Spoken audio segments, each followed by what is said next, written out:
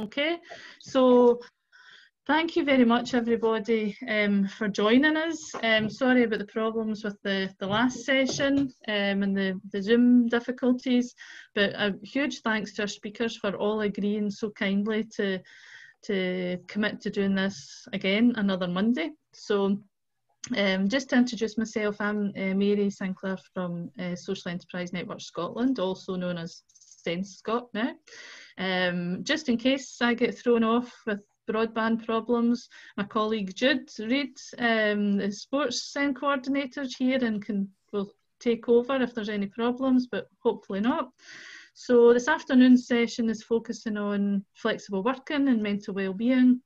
And just to say a wee bit, a couple of things just to help the session go smoothly before we go on to the session. Really just to say that if you're not speaking, if you could mute your microphone, just to raise your hand if you want to speak, either virtual or on screen. And we are keeping this to an hour, this session, so we'll not have time for round group introductions, but please feel free to introduce yourself in the chat, or if there's anything you want to add. And just to mention again there for anybody who's just joined, we are recording the session. Okay, and lastly, just to highlight that this is our wee disclaimer. I feel as if it's worded so nicely, right? It's just to highlight that this session is intended as peer support and to enable sharing best practice. It's not a professional advice session. That's not to say that our three speakers are not highly professional though, okay? So in terms of why we're hosting this session, one of the key themes that came from the Social Enterprise Reset Week that we held in May, which seems a lifetime ago, was a huge concern about the impact of COVID-19 on people's mental health and well-being, and whether that was around people who are accessing their service, the communities that they work with, but also, and really crucially for a lot of social enterprises, it was about their workforce. So we wanted to hold some sessions that had that focus on workforce.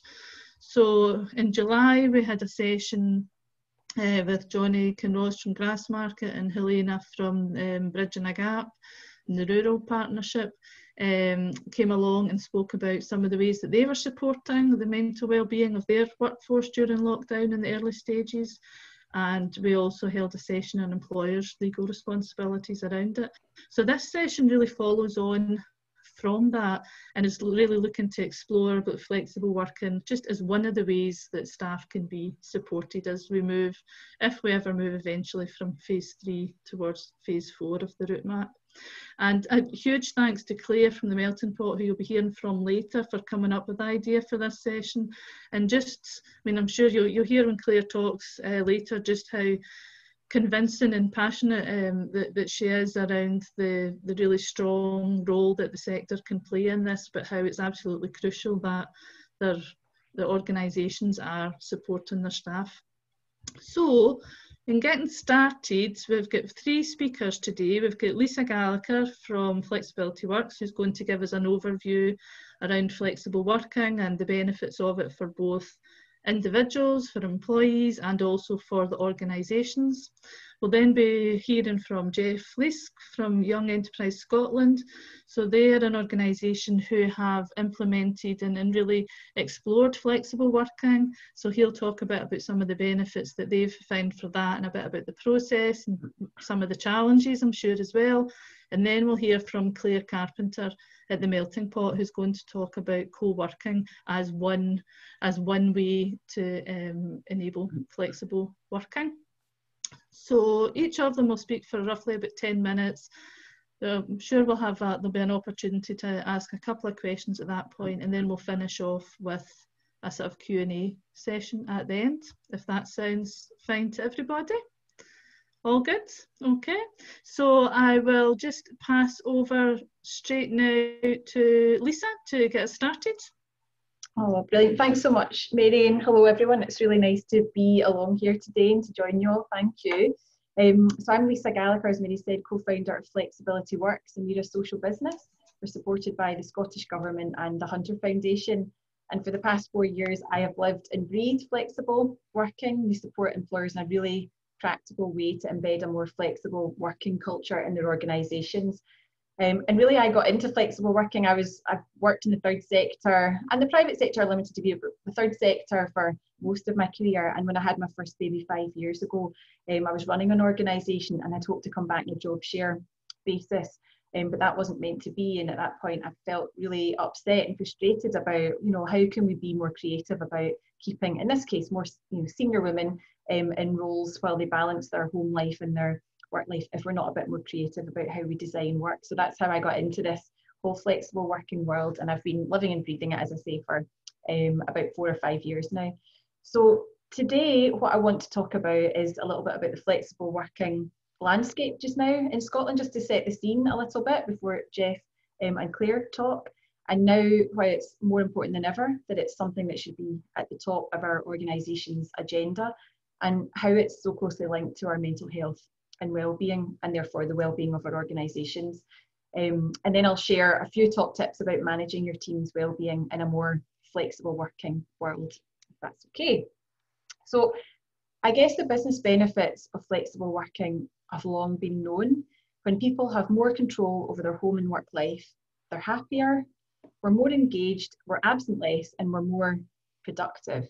And we know about, the business benefits about things like cost savings, improved service, better employee work-life balance, attracting diverse talent, and having greater business resilience. Certainly, businesses pre-COVID that were more flexible have told us that they've had a much smoother transition to lockdown because they had a lot of the policies and practice and culture in place already. And flexible working has a close link to mental health, I would say, both from a preventative measure and also as a solution when people are experiencing poor mental health. So flexible working as a preventative measure, it reduces stress, it gives people time to do the things that matter to them. It gives us all a bit more time to look after family, care for relatives, see friends, and at a basic level, do stuff like cook a meal or have some time for exercise. And all of these things are good for our mental well-being. And flexible working helps to enable a lot of this stuff. The opposite of this is work without flex, and this can be the cause of mental ill health. So as a solution for managers, flexible working can be one solution to mental health and well-being. When someone is experiencing mental health problems and a manager is looking to support, flexibility can be part of that plan. Now, of course, flexible working needs to be part of any mental health and well-being strategy, but there's no point in having initiatives like mental health first aiders and Friday yoga if there's no flexibility in place, I would argue.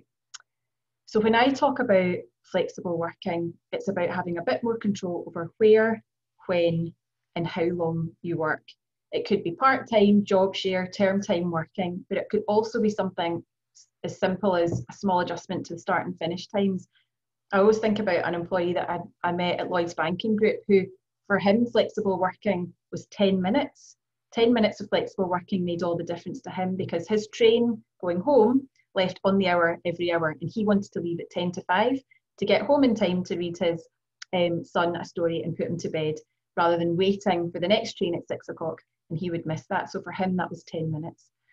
And if you've got flexible working, it doesn't mean that you're less committed about your career or that you don't work as hard. In fact, all the research will tell us when you have it, you tend to give back much more to your organisation. So what's flexible working like just now? Well, pre-COVID, 75% of us in Scotland either had or wanted flexible working. It was already in high demand, and 90% of us who had flexible working said it had a positive impact on our well-being. And it's not just for mums. I think that's quite an outdated view now. A growing body of research tells us, or just looking around in our organisation, that this is really something that everybody wants to make use of. So it's for younger people who might want to work at times of the day that best suit when they're feeling productive and energetic, or it's for older people pre-retiral who are looking to start taking some time back for themselves, moving towards that phase of full retirement.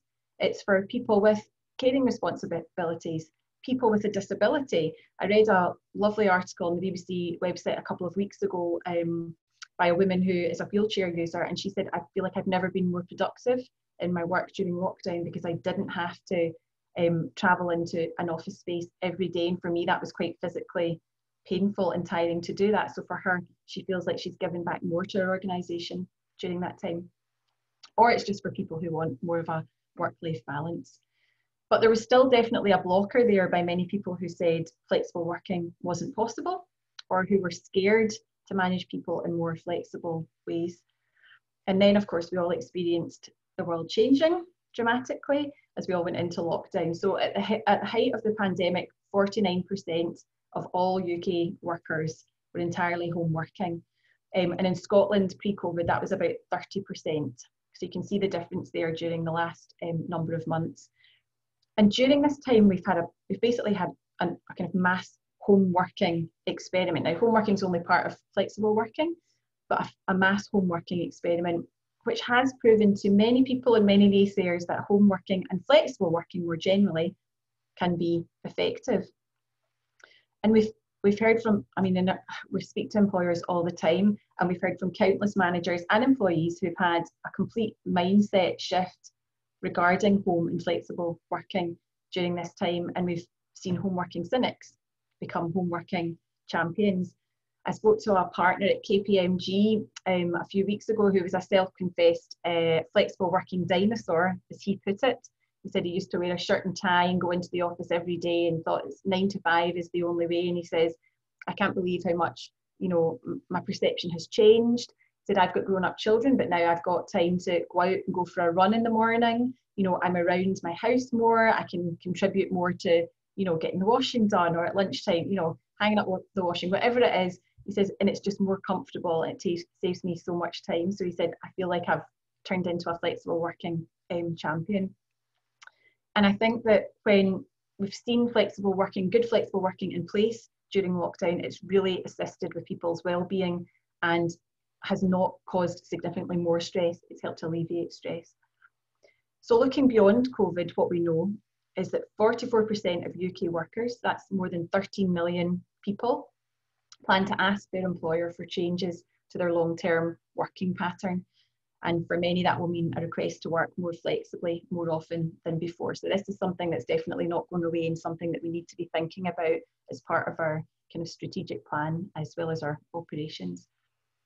And we do a lot of employee insight work in our day-to-day work. We go into businesses and organisations and talk to employees about what was working before, what wasn't working, what are some of the barriers to flexible working, and how can we implement more of that.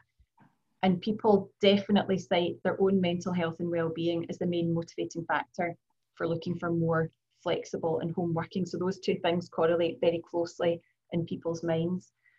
And when people are happy and content, all of this already, they're less stressed and will go the extra mile for you and for the organisation. So as leaders, and I'm sure you're doing this already, I would really be encouraging you to talk and listen to employees, particularly just now, about what they're looking for and how it links to their own mental health and well-being, and therefore their happiness and productivity at work. So working at home during lockdown has been hard for all of us in our own different ways. Many people have had children at home. I've got 3 little ones under the age of 5 at home, so there's challenges around childcare and balancing 2 people working. Some people have been out of work, some people have been in flat shares where space has been an issue, and some people have felt quite alone and isolated. But many people have had greater opportunity to flex the times and days of the week that they work. And when this has been the case, employees tell us this has been better for them and their well-being, and has helped to take some of their stress away. Managers have learned to start trusting their teams a little bit more to manage their own workload, and they've realised they don't have to have what's essentially presenteeism or to see someone in front of them to know that they're working hard. And I think flexibility during lockdown has kind of brought about lots of different, positives. So I talked about that KPMG partner who said, I was a dinosaur, and now I've realised the benefits, I get to exercise and so on. But I was speaking to a woman who works for a large third sector organisation the other week, and she made an interesting point. She said because she's been able to flex the times of the day in which she works around her family life, she's been able to pick up more paid work, which has been really helpful for her family financially, and it's also given her organisation a greater resource. So one of her stresses was financial instability, but having flexibility over when she's worked for her has actually helped her well-being, in that she's been able to bring in more money to support her family. However, what I would say is one potential pitfall is where some of us are, or probably all of us are potentially aware of as well, is overwork, and that kind of decreasing distinction between home and work life. You know, that discipline that it takes to shut down your laptop and go, right, okay, my working day is finished. So keeping a close eye on avoiding overwork in teams is something for us all to be aware of. So I just want to finish by sharing 7 top tips for good practice for home and flexible working, which will help to keep wellbeing at the heart of our business practice. We did a little bit of work with Birkbeck University of London, so this was something that came out of that, and they've got a really nice wellbeing guide actually that I'd be happy to share with the link with Mary to share with the group, because there's some really nice practical stuff in there. The first top tip is, first of all, looking after yourself. This is not rocket science, I don't think, but it's sometimes nice to remind ourselves of it. It's look after yourself and role model behaviours for others within your team. So, for example, having a clear working space and a routine to your day, making sure we have clear start and end points to our days. Avoid that temptation to, you're walking past your laptop in the kitchen and pick it up and just say, I'll do another half hour, I'll do a half an hour. Be disciplined and turn that off. And also think about what you need to be healthy. Is that a walk in the middle of the day, or is that a run? What is it that makes you feel healthy and well at a time that suits your routine? Because your routine and behaviours have a big impact on others, and living and breathing a healthy work style gives others the confidence to do the same. My partner in crime at Flexibility Works, Nikki Slowey, she's a really great advocate of this. So she might phone me up in the morning and say, right, I'm just taking the dog for a walk. It's 9:15, I'm just going out getting some fresh air, and I'll be on at 9:15, or I'll be on at 8:30, or whatever it is, so that I know exactly what she's doing and when she's available, and that she's doing something that will make her day better. And it makes you feel like, right, okay, if I want to go for a run during the middle of the day, that's okay to do that, because this is how we operate as a team and as an organisation. So it's look after yourself first and role model for others. The second thing in terms of flexible working specifically is that a personalised approach and avoiding a one-size-fits-all is preferable. So I would say, as far as it's possible to do so, enable each team member to decide on the best hours of working for them during this time, and communicate where possible only within these times. So we're avoiding the situation where someone might be starting earlier because it suits them, but they feel like they've got to work on to fit in with someone else's schedule. But of course, teams still need to check in with each other, so there'll be set times in the week or the day for teams to meet and collaborate. So when is the best time for your team to do that? The third thing is focusing on the individual within the team. Research tells us that remote working requires more communication, over communication in some respects, with a greater individual approach. So this helps us to pick up issues quickly and have more personal connections. So I was speaking to someone in a law firm the other week, and they've actually got a very structured approach to this. So they've got certain reports that they will call round and check in with every week to say, are you okay? Do you need help with anything? How are things at home? How's your workload? Is there anything that I can help with? And they also they've got timesheets, obviously, in the legal sector, and they keep a check on who's logging higher hours consistently to check in to say, right, okay, is there a reason for that? Is it just a busy spell, or is there something else that you might need help with to help avoid that burnout? So that's focusing on the individual. The fourth thing is acknowledging the difficulties and challenges. So we've heard a lot during this time, I think, about greater empathy within leadership. Sir Tom Hunter was speaking at something a month or so ago, and he was talking about the importance of kindness in leadership, which is underrated and should be talked about more. And this is about, I guess, bringing your whole self to work and feeling like you're able to have honest conversations with your line manager and with your colleagues about, how are things going and the need to work together, and recognizing that this is a learning process for all of us. This is really new stuff for a lot of teams and a lot of organizations. The fifth thing is all about trust and shifting the focus to outputs, not necessarily hours worked. So, a big foundation of all of this is trust and communication, but most people want to do a good job, right? So this is shifting our mind from hours worked to jobs that need to be done, and supporting the team to get those jobs done, and being super clear on what everyone is working towards. What are the individual objectives? Is everyone clear what I have to do? And what are the team objectives? And is everyone collectively clear about what needs to happen and by when, and to what quality?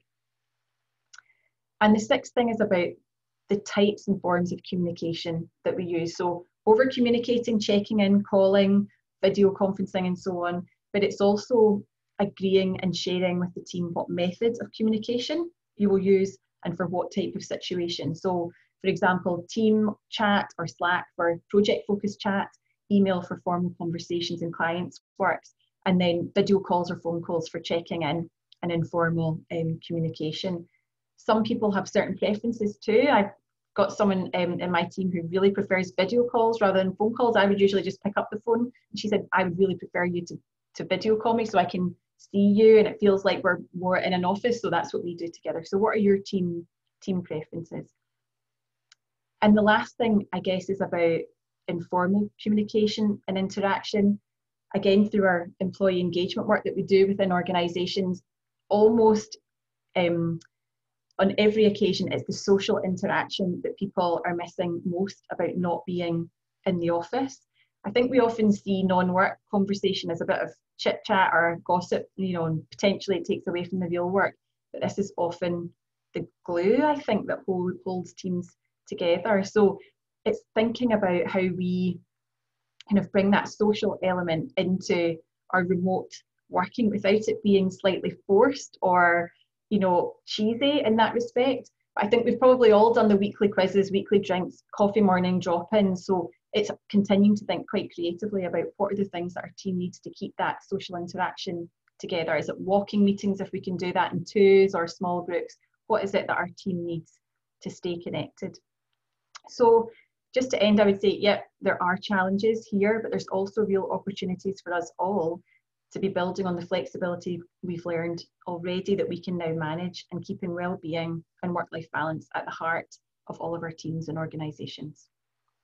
So that's it for me. Thank you. Thank you very much, Lisa. That was an amazing overview and lots to take in. And I'm sure everybody would love to have a look at that, the wellbeing guide that you mentioned as well. We can share that on. So just before we go on to Jeff, I think we've got time just quickly for one question for Lisa just now. We can come back to more questions at the end, but anybody got a burning question that they don't want to lose right this minute? Nope. Right. Okay, Jeff, we're straight over to you.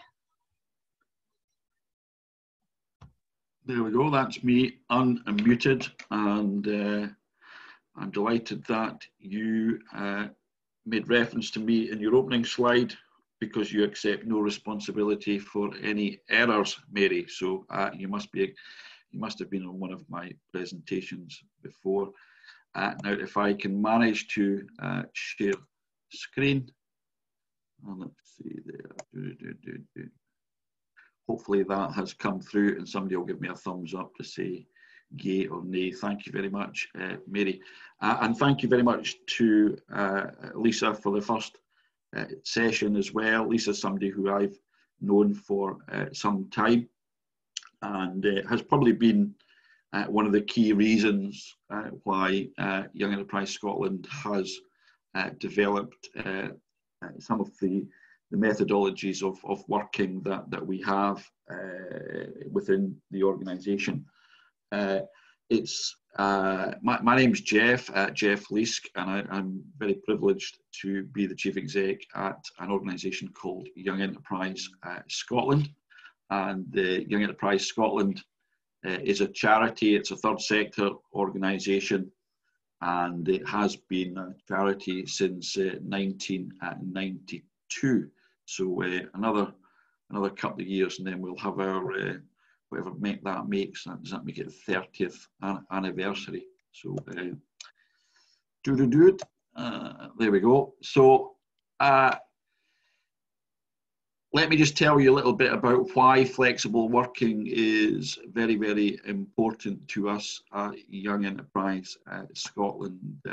I've been at the organisation since 2013, when I joined to take on the development and implementation of a programme to work in FE sector, the college further education sector.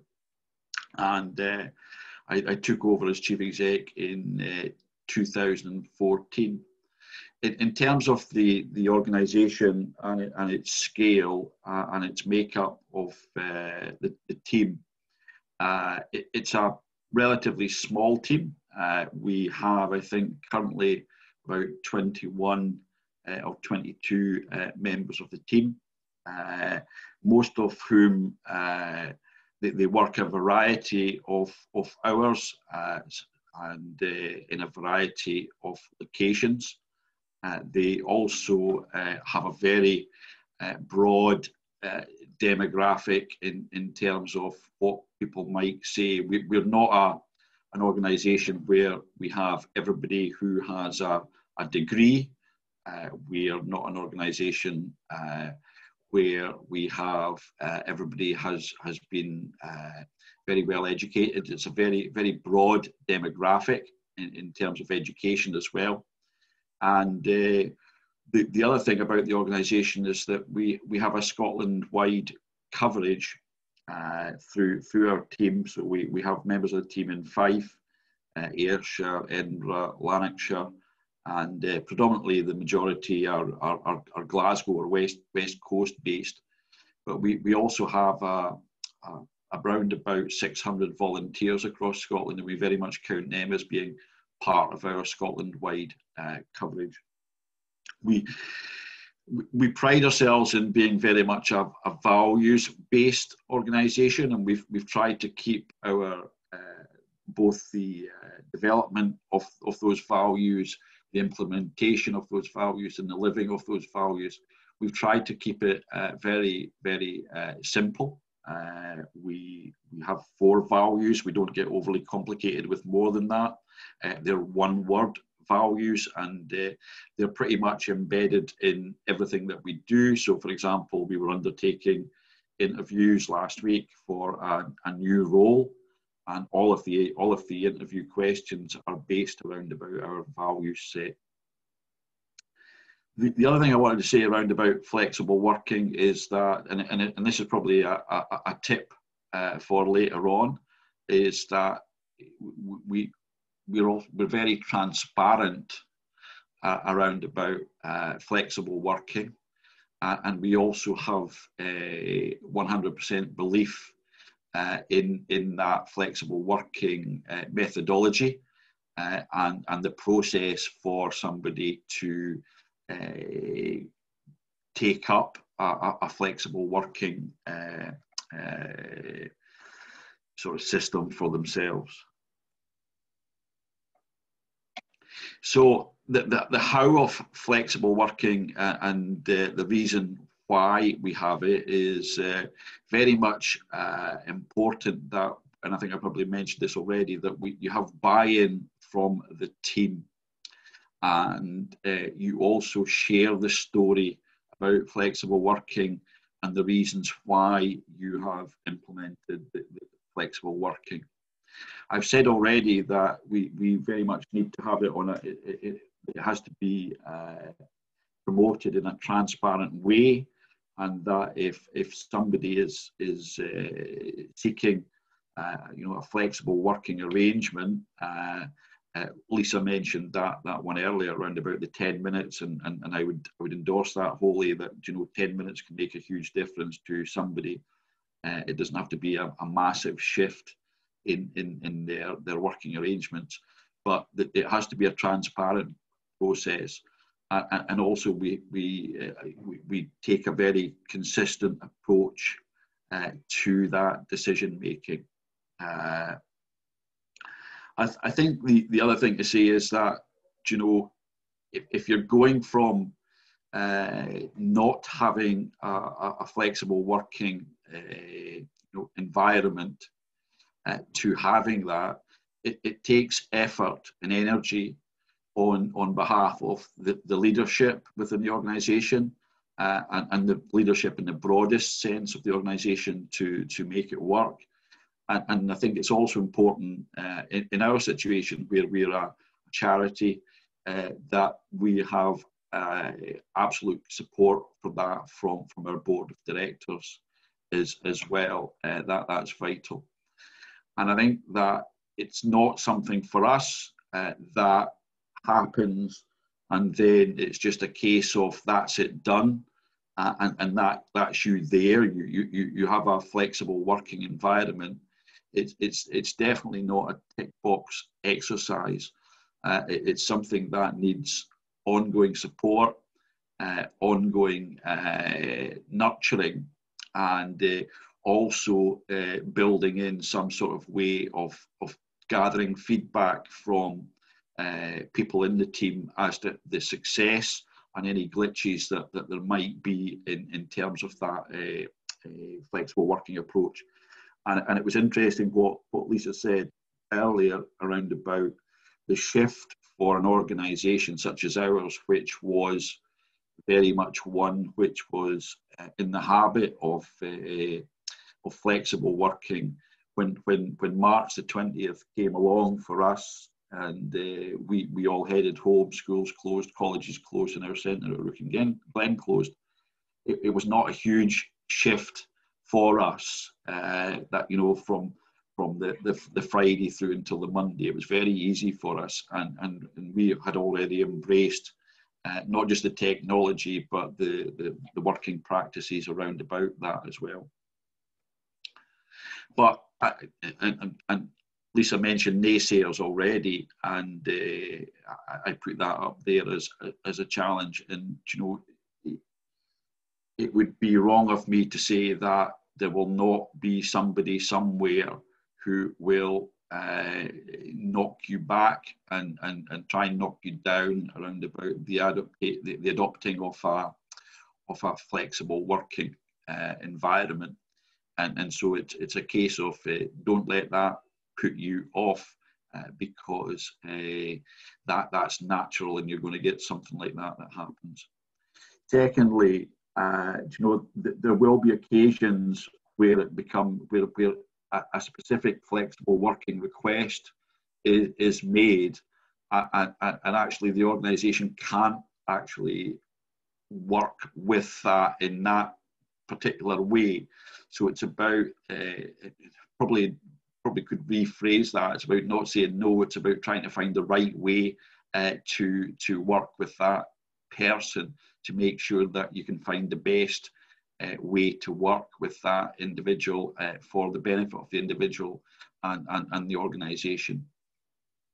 And the third one is very much around about getting the language right, and it can be silly little things. I remember, and I don't know whether it was Lisa or her colleague Nikki, who was at our offices at Rook and Glen, and I'll never forget that one of my colleagues said to, when I introduced this colleague to either Lisa or Nikki, and I said, this is such and such, and that person said, oh, I'm so and so, I only work part-time here.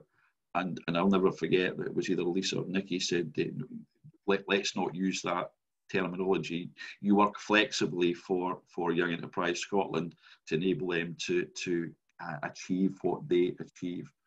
And the final challenge that I wanted to put in there was that as you know, make sure that you, when somebody new joins the team, and we're going through a process of recruiting new people, and it's about how you ensure that new people, as they become part and parcel of your team, how you develop their knowledge and understanding of the way that we work as an organisation in a flexible way, because it's not, we can't take it as given that they have come from that environment in the past.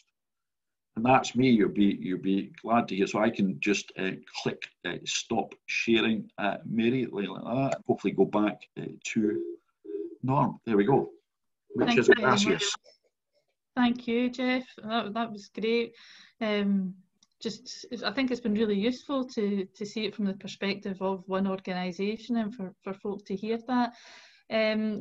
I think we'll move on straight to Claire, right? And then just make sure we've got time for everybody, and then hopefully we'll have a wee bit of time for some questions at the end.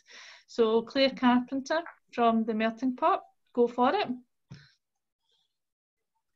I'm muting myself. Hello, everybody. Thanks for invitation to speak and for pulling this together. Just so that I've got a bit of a sense in the room, as it were, if raise your hands if your team currently work, well, okay, let's track that. Pre-COVID, did your team work flexibly?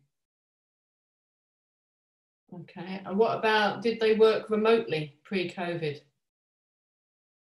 Oh, so there's a lot of you were like in the office. Raise your hands if you were in the office. Okay, there's variety going on there. How do we start this? When COVID happened and we all ran away to our boroughs, and some of us went on furlough and some of us didn't, the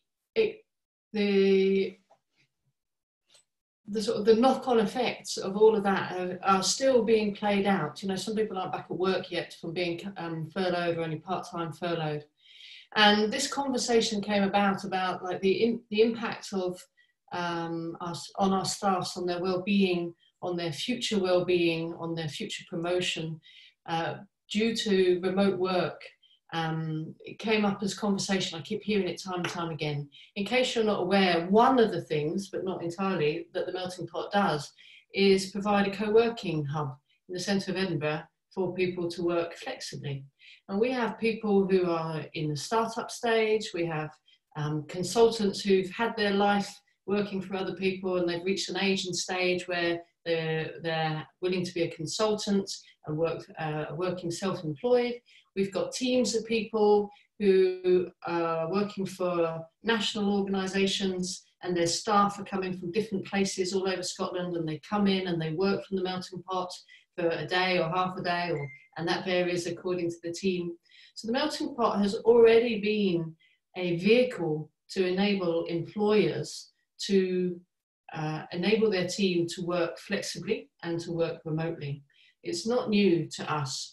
What's interesting to myself and other co-working practitioners around the world is this sort of sudden revelation that seems to be going on, that remote and flexible working and maybe different ways of working, not having an HQ office, this seems a surprise to people, whereas we've obviously been advocating it for years. And it's like, oh, finally, people are realizing they don't have to have their own office.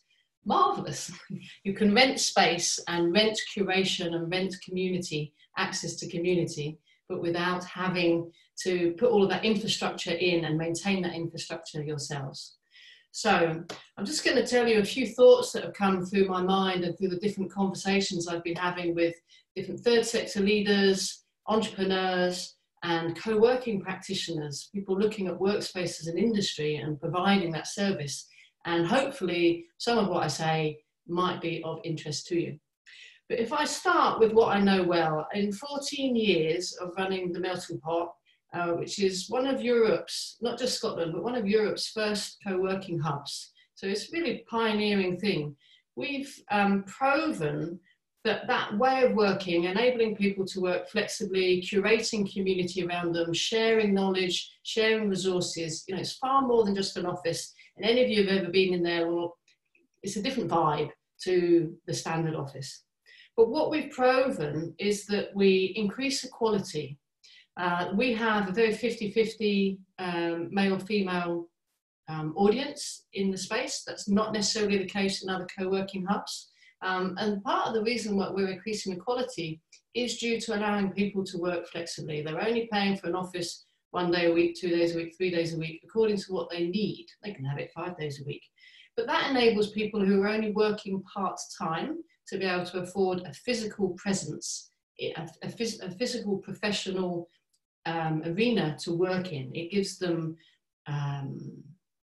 it gives them a place to show off, as it were, even if they're only in their startup stage or they're working part-time, as I say.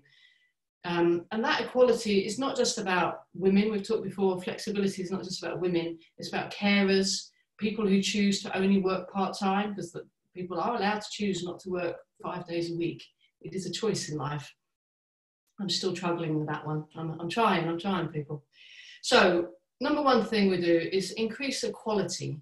Number two thing that we've proven that we do is increase people's motivation. And let's face it, your motivation is your key driver to productivity.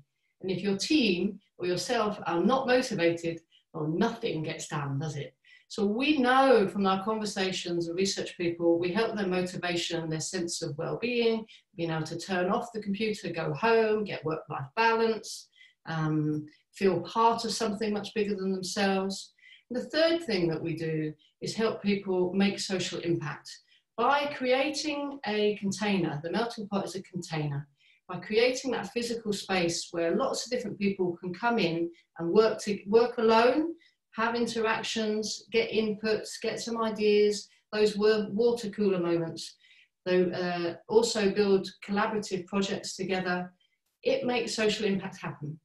So I'm saying these three things because what I want you to go away with, if there's nothing else, is as you're thinking about flexible working and remote working as a form of attracting staff, developing staff and retaining staff in order that you can meet your organisational goals and be productive, I'd like you to really think about how co-working hubs, good ones, don't just find an office that just says we do co-working, find a good co-working hub to be one of the tools in your toolbox as an employer. If you want to have the loyalty of a team that is struggling, as we all are, with these new technologies, you know, I'm on the phone, which communication channel am I on for this meeting? Don't throw out the baby with the bathwater. An office is a really important place for you and your teams to be productive. Because offices are not just about sitting down at a desk, they're collaboration spaces. It's where you can smell somebody. I know we don't really want to smell somebody, but it actually matters that we are in a room with people without a mask and all that stuff. It matters. Why does an office matter? It matters for team cohesion. It matters for your work output. It matters to create innovation. It matters for creativity, for sparking ideas, for just thinking things aloud. It matters, offices matter because they maintain social relationships and for all of the unplanned interactions that can happen there. If we throw out the office with your newfound flexible remote working, the negative effects of that long term are sustained business decline in performance, loss of employee engagement, and therefore damages to your organisational health. We know that people want to work more flexibly, and some people are happy to work remotely, not everybody. So don't throw out the baby with the bathwater. Think more carefully about the suite of tools that you put in place to support your employees. If we think about, I encourage you to think about your teams, but if I think about my team, I've got freelancers, I've got I've got young people on jobs, and I've got more mature people working through their careers. So people at very different ages and stages in life. I had an interesting experience. This is just to denote, I suppose the point that I want to start with is that particularly younger people coming into work, and that might be a new person coming into your team, how do you onboard them? How do you really get to know them and suss out where they are? If you're like where they are mentally, professionally, energetically, emotionally with working for you, if you can't have that regular interaction time with them. And it's the soft stuff. The training young people doesn't happen in 6 months. It happens over 3 years. Getting young people into work, building up their confidence, their skills, their expertise. In Edinburgh, tangent, we've got a real big problem in Edinburgh with youth unemployment. Jeff will back me up here. Massive youth unemployment problem in Edinburgh because you've got lots of adults, basically, older than 25, wanting to live and work in this city. Now that might change, but how do we onboard young people and teach them about business, about operations, about life in a work context? How do we do that when they're working from home in a shared flat environment where there's 3 or 4 of them trying to work remotely and effectively? They're not working from home out of choice. Often it's enforced, particularly young people, people living alone, and people in caregiving situations want somewhere to go to work. Maybe that's not all the time, that's absolutely fine. I have the pleasure of having an office in my home. It's quiet, I can get on with things, I really quite like it. But there's times when I desperately want to be with my team and support them. So if we think about young people, if we think about new people coming into your organisation, it's this experiment of working from home is grand for a while. But think about the winter ahead, and then the spring after that, and then the summer, and that's that gradual erosion of people's connectivity in the team, a sense of knowing what left hand and right hand are doing, that the interactions that actually help your organisation to build and grow, those opportunities will become stilted and sporadic. We do need glue as organisations. We need glue with our team. We need flexibility. Remote working is fantastic. But I would like us to think about how can you use co-working as one of the tools in your toolbox, along with Slack, along with Zoom, along with your stand-up meetings, your different meetings scheduled over time. I think I'm going to leave it there.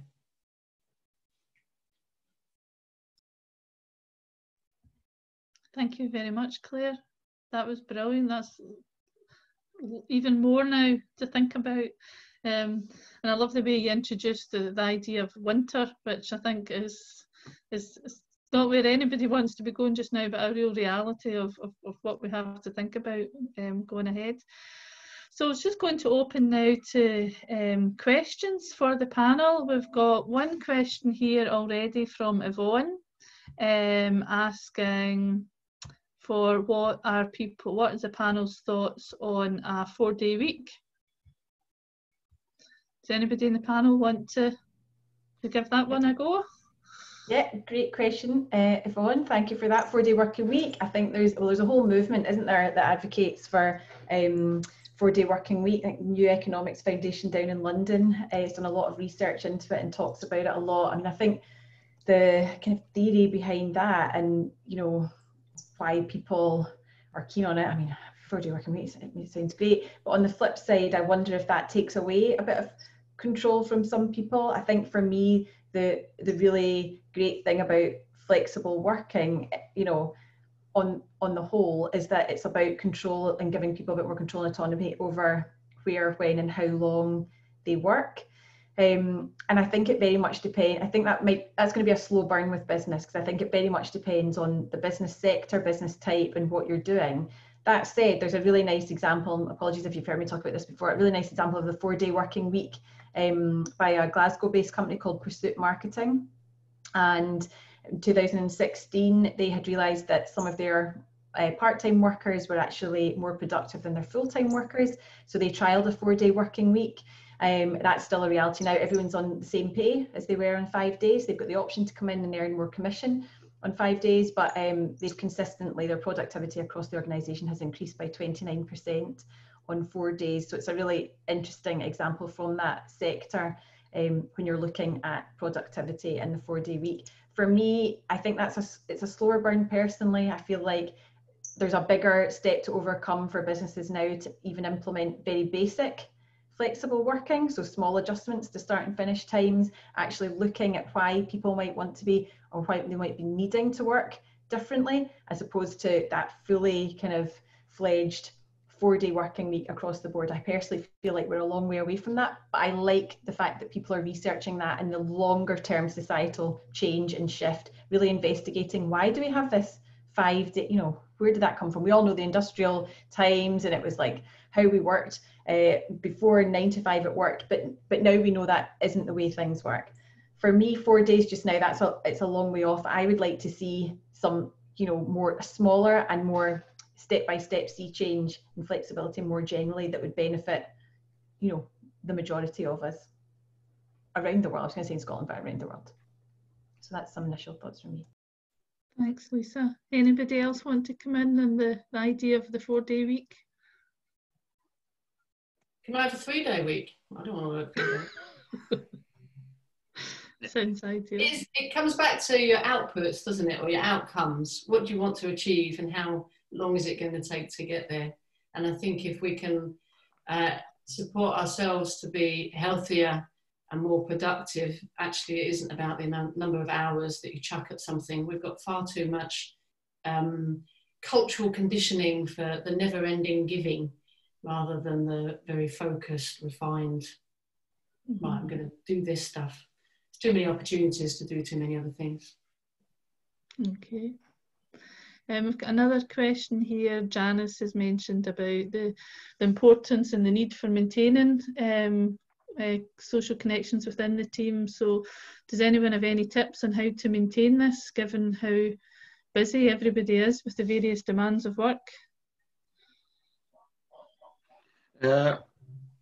One of the things that we have had during furlough that we didn't have, during lockdown that we didn't have pre-COVID, was we've made more use of MS Teams around about rather routine call, setting up a weekly call that doesn't have to be hugely long. So, and we've kept that going. So we had that during lockdown. We've kept that going even when people have returned to the workplace in different shapes and forms. So that's been very helpful, and also to share the load on that. So it's not just the same person that shares that every week. So it rotates around the team, and it means you get a different flavour to that, and that enables people who are working flexibly in location, working remotely, working various hours, and we also can record that as well, so that if somebody's missed out or they had to be at a place of work at that time, they can look at it after, and you keep it live for a week, and then you delete it, and the new one comes up the following week. So it's been quite handy doing that. That sounds like a great idea, and I can see Kim and Pauline's eyes lighting up. Look at the happy faces there at the thought of rotating the chair for that each week as well. So wait to see, you've got another question for yourself, Claire, from our Claire. Have you been able to replicate any of the good practice idea sharing from the melting pot to an online working home environment? So for our customers, when we went into lockdown, we created something called the virtual pot, and it was it was a Slack group, and it was to try and give our customers some of what they had in person remotely.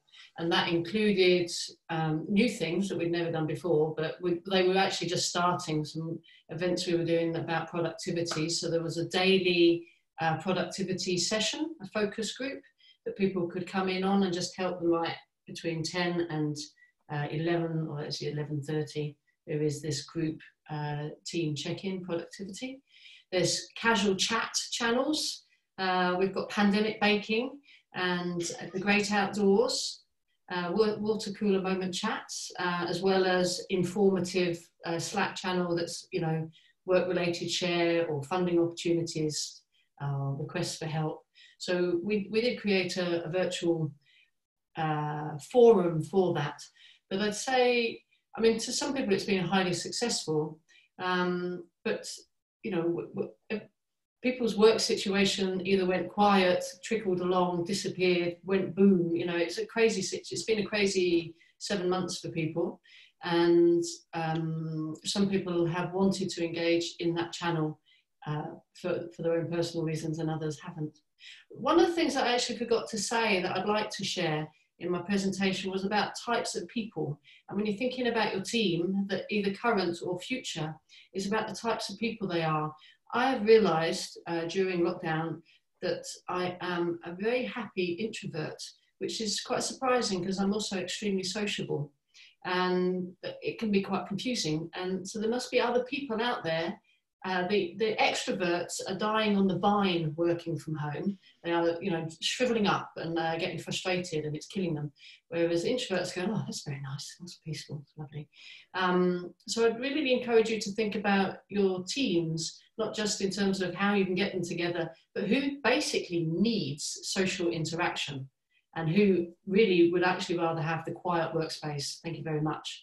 And whatever office environment that you create in the future, however you do your collaboration, your work hub, have a think about those different introvert, extrovert types in the pipeline, not just for the personality type, but the type of forums, the type of things that you want to get out. Is it Q&A? Is it a brainstorming session? You can do these in different ways. I forgot to mention that. That's a really good point. Thank you, Claire. Who's dying on the vine, working from home? Come on, hands up. Who's hating it? 2 people. Everyone else loving it? Hands up if you're loving it. Double hands. Why are you loving it? What are you loving about working from home? Nope, nobody's going to commit anything there in case they feel differently tomorrow. Someone's got a point there. Who's that? Janice. Yeah, I've worked from home for the last 15 years. And I started working from home when my family was reasonably young, and it really, really suited me. And I got into the swing of it. So actually it suits me very, very well because I'm used to it and in that routine. However, I think you have a social disconnect, you know. So, and I take on board your comment there, Claire, about personality types, because I would say I'm an introvert, but I think there is what's the right word? Sometimes you have to be aware as well that you can become isolated from that social connection as well because you're an introverted person. So, you know, it's about that balance of connection and if it works for you. But yeah, I mean, I've done it for years and it suits my personality type, I guess. Thanks, Janice. So hold on, we've got a question here from Petra. So around physical space, so practical question, you're in the middle of taking on your first physical space and want to co-share with some other organisations, but is it a bit insane with a potential second lockdown round the corner? It's a direct but a good question. Does anybody have any thoughts or points or that they would like to share with Petra? I think it's a great question, Petra. I think everyone, whether you've got an office yet or you don't have an office yet, everyone's thinking about how they're going to be using that space in the future. And certainly for the short to medium term, offices aren't going to be used in the same way as before because we need to have those, like the physical distancing measures in place. So the organisations that we're talking to are thinking about using them more as Claire's talking about. It's kind of collaboration hubs. So it's not offices with like rows of desks as they were before, but a place for people to perhaps more occasionally come together to have like the kind of team brainstorming sessions or collaboration on a certain project, and then everyone kind of goes away and works away in that and then comes back for certain things, as opposed to a place that everyone comes into every day. So yes, I'm an advocate of flexible working, but I personally love being together with my team as well. I think it's all about balance. So I think having a space for people to come together and collaborate, as long as you can make it financially stack up, is always a good thing. I guess it's about how you can balance it against your finances. For me, thinking about running my own social business and for the finances stacking up. So. Thanks, Lisa. Right, we've just hit 4 o'clock, but I think Sue, you had your hand up to ask a question. Are you wanting to ask just now? No, it was much more a comment actually. It was about whether you enjoyed working from home, and I suppose in the situation I am, which is in a really rural location, it allows you to live where you want to and continue working. So, you know, there's enormous possibilities there. But I thought it was interesting, Claire, when you were talking about, you know, organisations that don't have a physical collaboration space and what happens to them longer term. And I wonder what that means for rural organisations where people might be working from all over Scotland and only get together very minimally, really. Yeah. I don't know the answer to that. I've been reading research that's been done on studies on projected studies on workplace productivity, whether people get together or they don't get together, and innovation. I think depending on who's commissioned the piece of work might tell you what the answer is. Is there a bias towards an office or is there not? I think Sarah made an interesting point there. I think was it Sarah in the chat function that talked about she's worked from home from a long time, but actually has found communication better because everyone else is working from home now. And I think that's true of a lot of people, Sarah. I think that's right, because everyone's in the same boat, so no one is left out. I think part of the problem before of people who are working part-time or working not always in the space, they might get, you know, not even on purpose, would get overseen for certain things, whether it's a piece of work or, you know, drinks on a Friday or whatever it might be, and someone might not be working on a Friday. So I think that makes it's kind of made a bit more of an even playing field for everyone, because we've all had to experience the same thing at the same time. So I think that's a really, really good point, Sarah. Okay.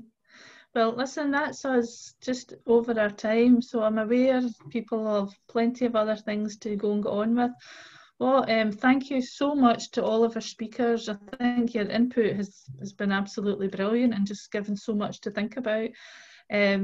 What we will do is we can share the recording with the folk who are here, so if you want to then pass that on to other colleagues, you're very welcome to do so.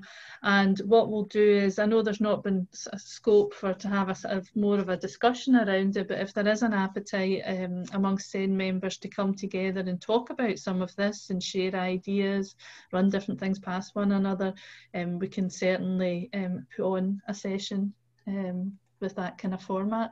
So thank you very much, everybody, and hope to see you all soon.